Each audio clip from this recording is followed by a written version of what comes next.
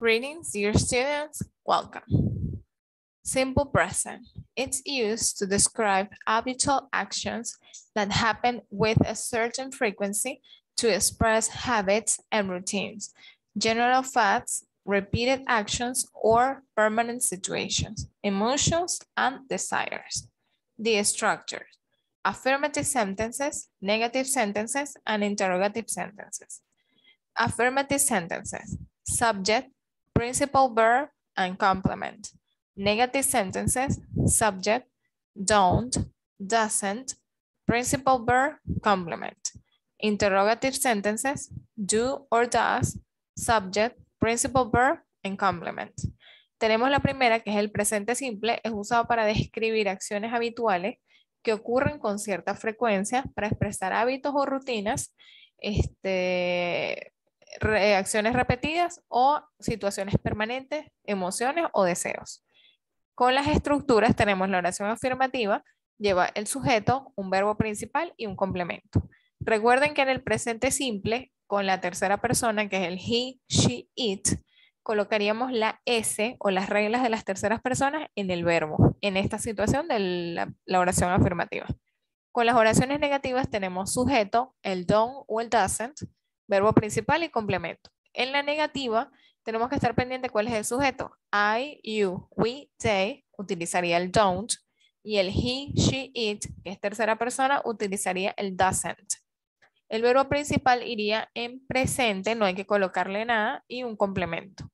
Con las oraciones interrogativas o las preguntas, colocaríamos primero el do o el does, depende del sujeto. Recordemos, I, you, we, they, trabaja con do.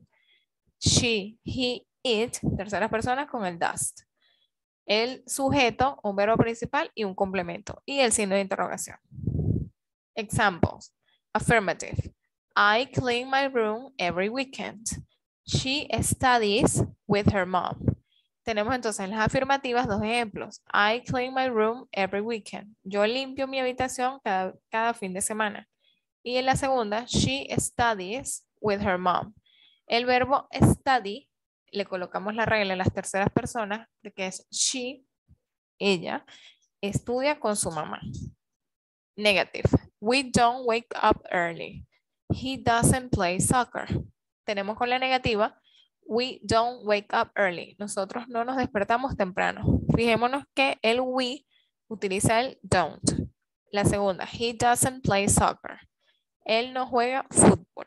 Tenemos que el he lo utilizamos con el doesn't. Questions. Do you go to classes? Yes, I go to classes. No, I don't go to classes. And the second one, does she watch TV all day? Yes, she watches TV all day. No, she doesn't watch TV all day. Tenemos que en las preguntas hay dos ejemplos, uno con el do y uno con el does. El ejemplo del do, vemos que está, do you go to classes?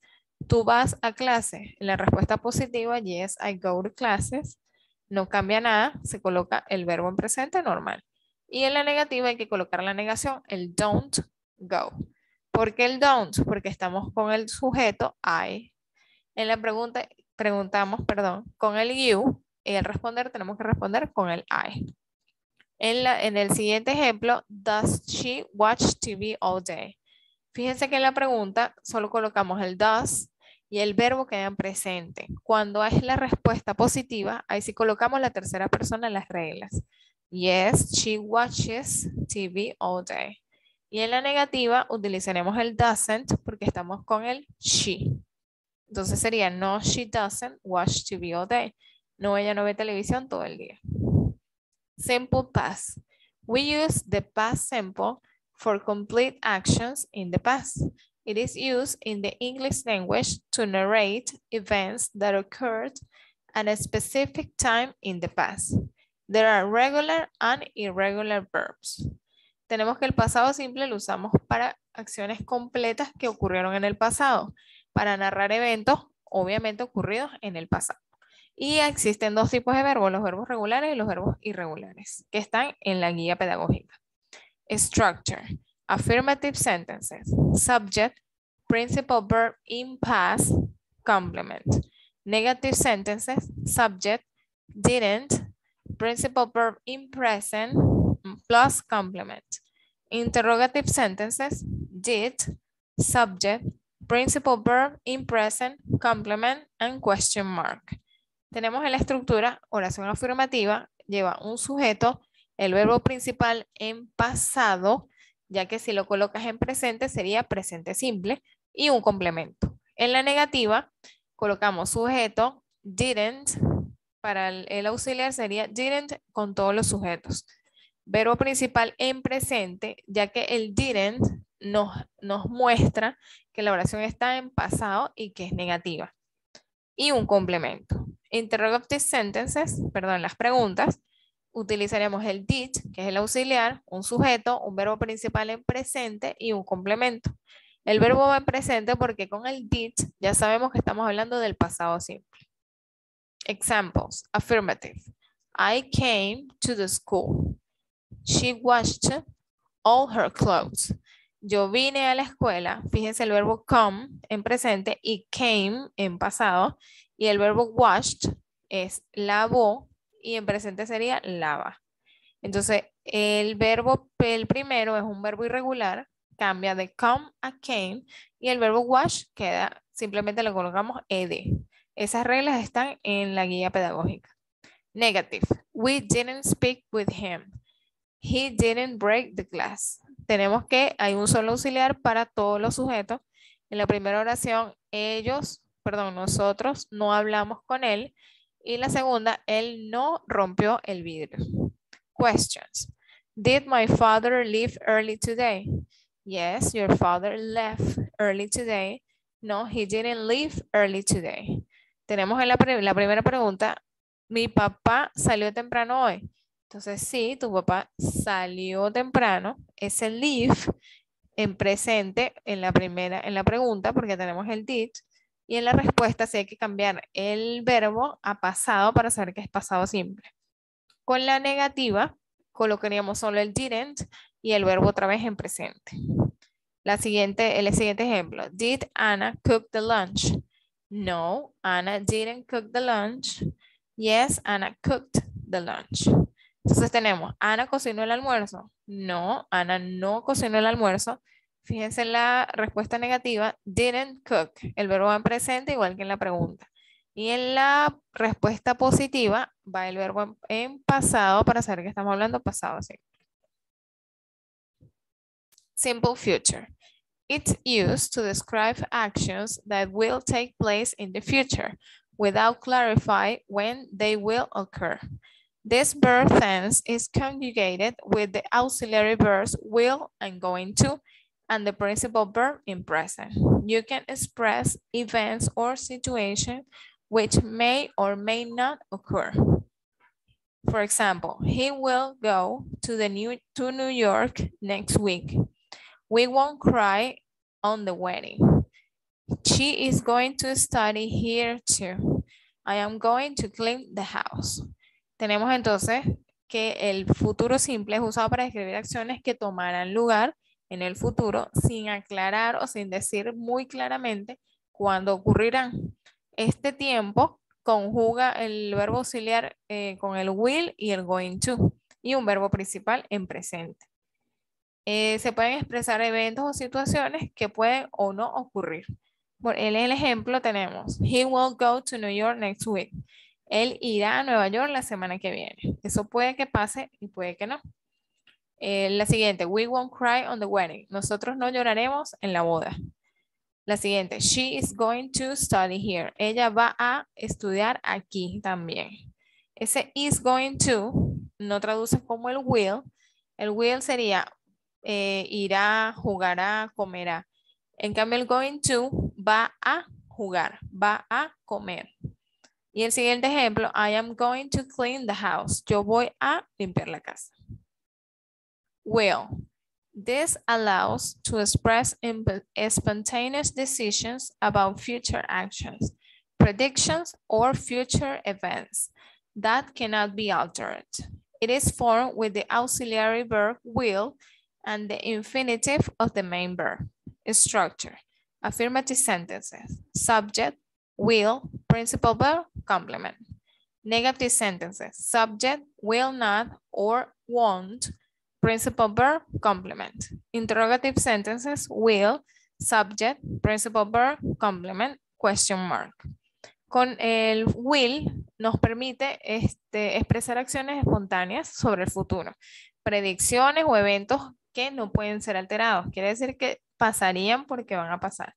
Está formado con el auxiliar will y el verbo principal en presente.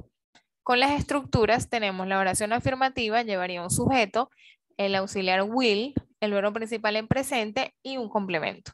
En la negativa lleva un sujeto, el auxiliar will, pero negativo sería will not o la contracción won't, un verbo principal y un complemento. Y con la pregunta tenemos que colocar primero el auxiliar will, luego el sujeto, luego el verbo principal y por último el complemento con el signo de interrogación. For example, affirmative. I will study math. She will call you next weekend. Yo estudiaré matemáticas y ella te llamará el próximo fin de semana. Negative. We won't cook pasta. He will not go with him. Nosotros no cocinaremos pasta y él no irá con él. Questions. Will you walk home? Yes, I will walk home. No, I won't walk home. En el primer ejemplo de la pregunta, will you walk home? ¿Caminarías tú a casa o caminarás tú a casa? Sí, yo caminaré a casa o no, yo no caminaré a casa. El siguiente ejemplo, will they play Xbox all day? Yes, they will play Xbox all day. No, they won't play Xbox all day. Tenemos el mismo similar, el will, sujeto, verbo principal, complemento. En la positiva, they will play, ellos jugarán. Y en la negativa, ellos no jugarán. Colocamos la contracción won't. Going to. This tense requires the use of the verb to be depending on the subject. It is used to express a plan, the intention to do something in the future or something it is certain to happen. El going to este tiempo tenemos que utilizarlo con el verbo to be y eso va a depender del sujeto. Y expresa un plan o una intención de que necesitas o quieres hacer algo en el futuro o algo que ciertamente va a pasar. The structure. Affirmative sentences. Subject, verb to be, going to, principal verb, complement. Negative sentences. Subject, verb to be, negative, going to, principal verb, complement. And interrogative sentences, verb to be, subject, going to, principal verb, complement, question mark. Con las estructuras tenemos la oración afirmativa, vamos a colocar un sujeto, el verbo to be, depende de ese sujeto, será el verbo to be. El going to, que no puede faltar, el verbo principal en presente y un complemento. Con la negativa es de la misma manera, solo que lo que vamos a negar va a ser el verbo to be. Sería isn't, aren't y I am not.